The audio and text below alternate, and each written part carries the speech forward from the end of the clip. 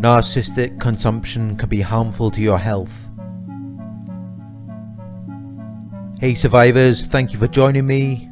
Please like the video, share your thoughts in the comments, subscribe if you haven't subscribed yet, and share the video with anyone who you believe it may help.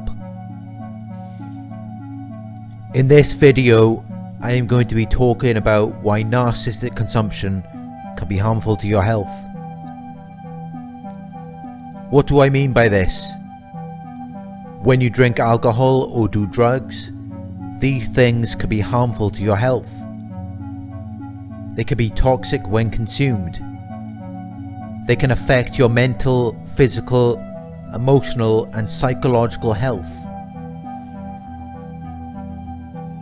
They can even affect you at a biological level. It's the same thing with a narcissist. This is something you need to take into consideration when you are dealing with them. When you are having a conversation with a narcissist, afterwards you feel drained and lifeless.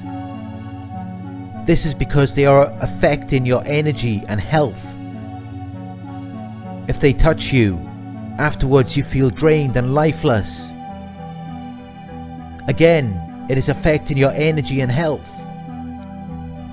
The more involved you become with them, the worse it gets. The more contact or access they have to your body, mind and soul, the better chance they have of depriving you of the very qualities you possess and need to be who you are. Once you move to a physical level with a narcissist, that's when you will really notice the change in yourself. With an emotionally healthy person, you will feel replenished and more alive after being physical with them. With the narcissist, all they have to do is touch you, and you can already feel your life and energy being sucked out of you. The more intimate they become, the worse it gets for you.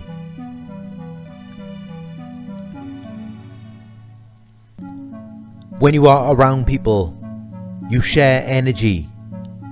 This is normal. It is actually harmful to your health if you do not do that. You give out replenishing and nutritionally valuable energy, and you are supposed to get the same back, allowing you to maintain your mental, physical, emotional, and psychological health. Of course, this doesn't happen when you are around narcissists. You give out replenishing and nutritionally valuable energy, but you do not get the same thing back. Narcissists are not capable of giving you that energy. That's why they have to feed off you. They become dependent on you as being their life source to sustain them in their daily lives. Because they do not have the replenishing and nutritional energy which we possess. So when you interact with these people, you are giving them this nourishing energy, and all you are getting back is a sugar rush. It might give you a sugar rush in the beginning, maybe while you are having a conversation with them, but afterwards you will notice your energy levels beginning to deplete.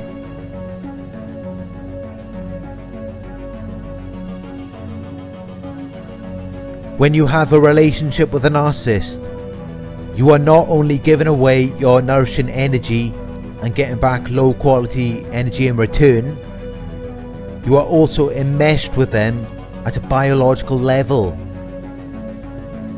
You share the same bacteria and residue with a narcissist.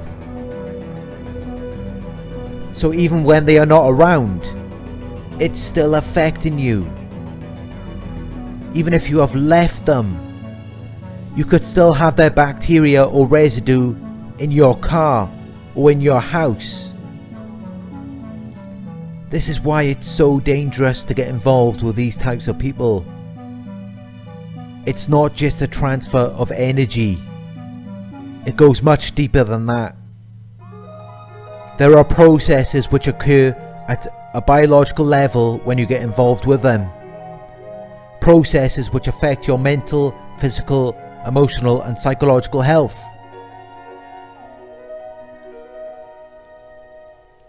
So please keep that in mind whenever you feel like going back to the narcissist. Do you really want to be interacting with them at a biological level? And you may think that you are missing out being with them, but all those times you went to restaurants, the beach, or wherever else you go, it was only fun because of you. Think about it. They never engaged in a deep conversation with you. They never shared anything significant or meaningful with you. They don't even have the emotional capabilities to do that. They are not real human beings. Everything is choreographed and designed in a way to appeal to you and your own ideals. But it only goes so far. They can never take it to the next level and be that for real. And it's the same thing when you share affection with them.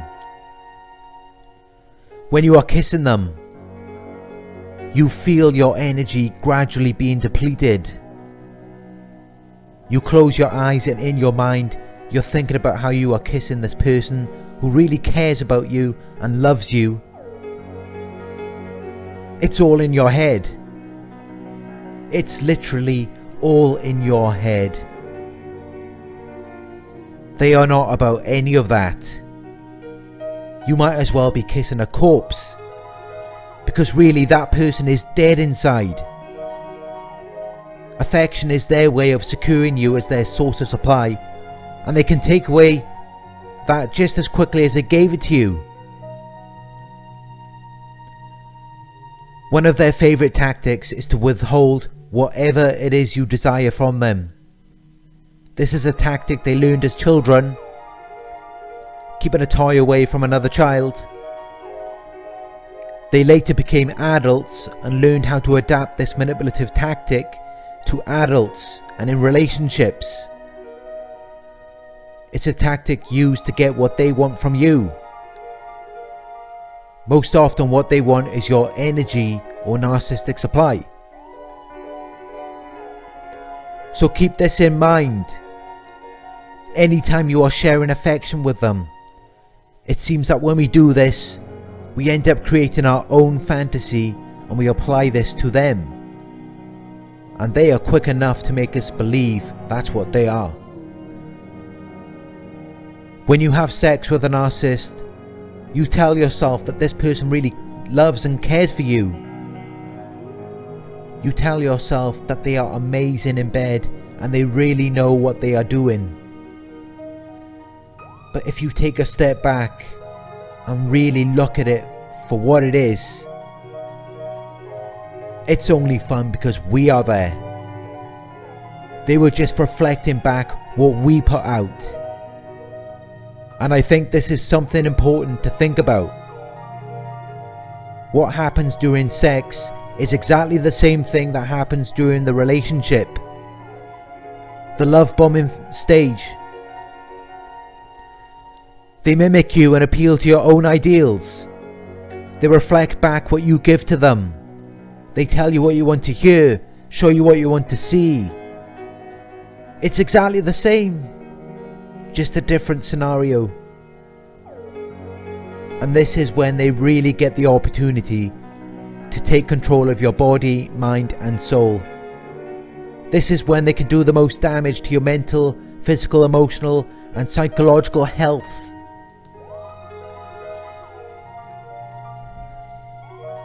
Keep this in mind when you are around these types of people.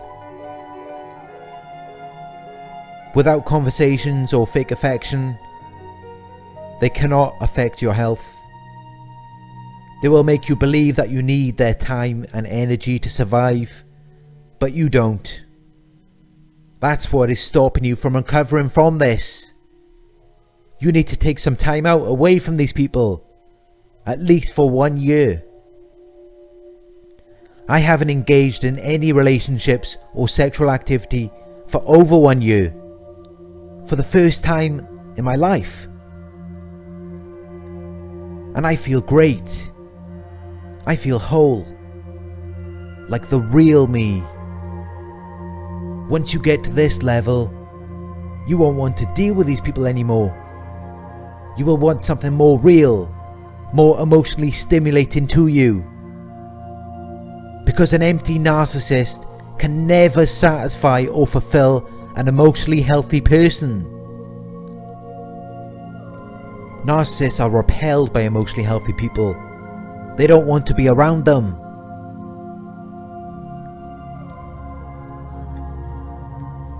I've seen some survivors talking about what it would be like to have a relationship with another empath or healed survivor. What it would be like to have sex with them. Well, I can assure you that it will be worth all of the time and effort you put into your healing and recovery from narcissistic abuse. When you finally recover and meet an emotionally healthy person, you will soon realize why it never worked with a narcissist. I hope this video helped you. Remember to like the video and subscribe if you haven't subscribed yet. Let's spread the knowledge and awareness, and I will talk to you in another video very soon.